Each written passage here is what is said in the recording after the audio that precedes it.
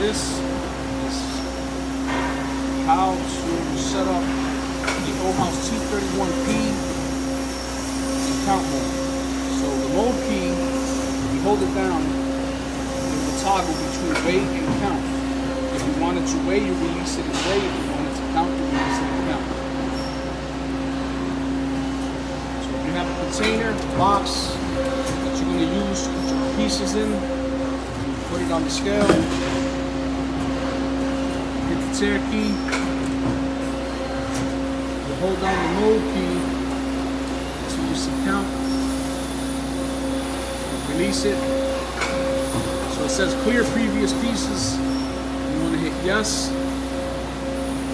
It asks us for 20. It usually comes up 10. But if you hit the units key at this point, it changes the amount of pieces to put. Let's start with 5. Taking a 5-pound weight, put it in the box, and you tap the mode key, 5 pieces.